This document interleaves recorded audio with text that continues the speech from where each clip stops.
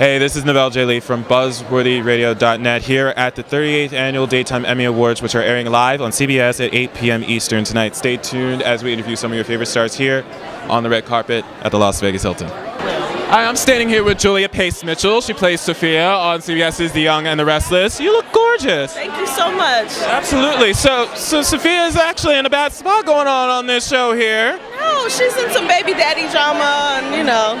Normal soap drama. No more soap, but it's the two brothers, a little bit of karmic history, you know.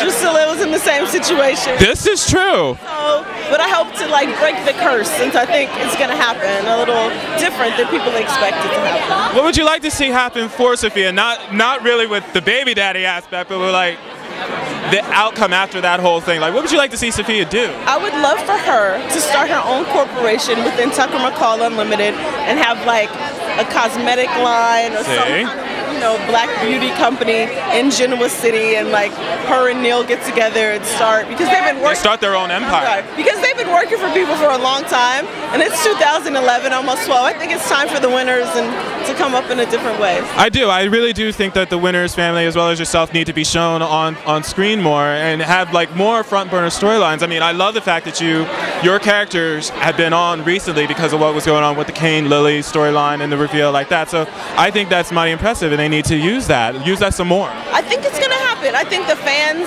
know that it's time for it to happen, and I think we hired some new writers, and so there are a lot of people, Victoria Rouse supporters, who are talking about getting things behind the scenes and on the scene, and I think she paved the way for some of that. So we hired some new writers on the show, so it's really exciting to be a part of that right now. So, yeah.